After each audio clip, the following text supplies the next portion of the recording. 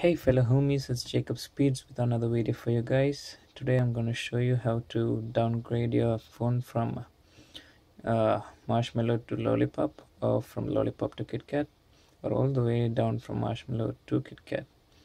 So let's get started by opening your settings. Go to the About Phone tab. If you have a dual SIM, you go to Common and go to the Software Info. Then look at your software version. In this case, it's showing an HKG. So that's what you're gonna download it from the firmware section. So you go to the website mentioned in the description, go to the country and select which version you want. That download is gonna take like a while because it's like 1 GB each. Then you install the LGUP DLL first.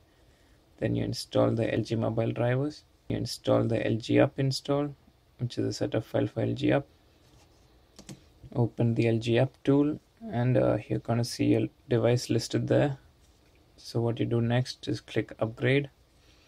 Go down to the bin area and select the KDZ file which you downloaded for your downgrade.